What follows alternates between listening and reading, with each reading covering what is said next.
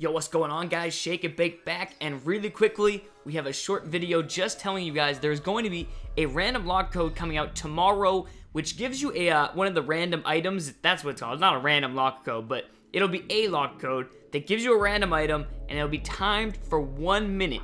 Now, it's not going to be like an automatic diamond or an automatic VC. As it says, it's a random code. We were trying to get a timed Tim Duncan diamond card, but Spurs didn't win. LeBron James took over in the end. Had a crazy game.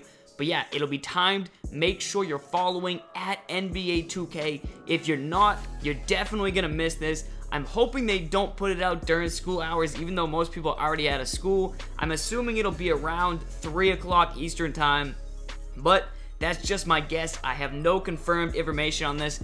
All you have to do is make sure you're following at NBA 2K. You won't miss it. And then as soon as they tweet it out, I'm sure it'll be 1 minute after that tweet is gone that you have to get the code. So it's not going to be unable to verify or anything like that.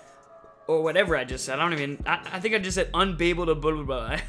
But it won't be unable to verify or any of that cheese or anything like that. So hopefully we can get ourselves a good random code, not some mittens or anything.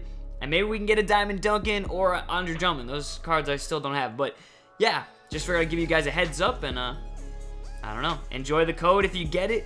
If you don't, I'm sure there's going to be more codes coming out through the finals. But yeah, definitely be sure to make sure you're following Ronnie and NBA 2K, of course. Peace.